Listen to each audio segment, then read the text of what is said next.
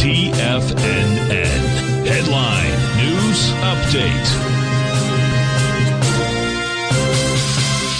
Welcome, folks. We have the Dow Industrials trading up 606. NASDAQ is up 148. S&P's up 65. Gold contract up $12.50, trading at $18.60 an ounce.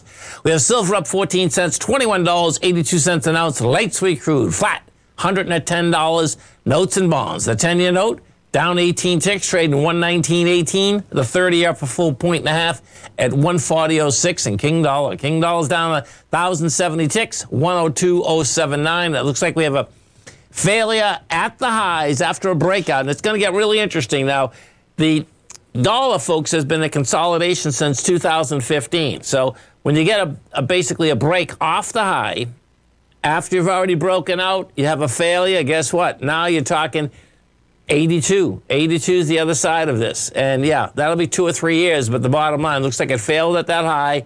Now you go south. The euro's at 106, the yen's at 127.90, and the British pound's at 125 to 1 U.S. dollar. We get over and take a look at the S&P first. And we did on Friday. You get divergence on Friday. So the S&P's in a confirmed ABC structure on the way down. The NDX 100 isn't. The NDX 100 broke the B but didn't have the volume. The SPY had the volume. Now, it's going to be interesting here today. What you should get is this. You're going to have a sideways to probably higher move this week with a contraction of volume. That being said, if the SPY can't close over 397.03 today, that is going to get really intriguing because that was the high of Friday. It should be able to close over that level. You're going to have a monster contraction of volume no matter what happens. Right now, the S&P's only have 54 million versus the 131 that we had done on Friday. That was breaking the 125. We look at the NDX 100, little bit different story. Same bar, though, that you can keep your eye on. So, and the NDX, the bottom line is the Q's got 91 million, and they needed more than 120.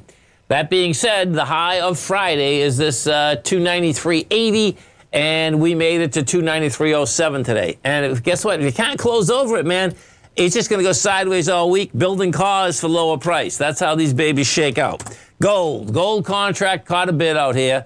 Bottom line inside the gold contract, you know, we are trading out now at the price point of up 13 bucks at 18.61, and that's all about good old U.S. dollar. U.S. dollar is trading down hard, man. I mean, this is down. You know, it just broke.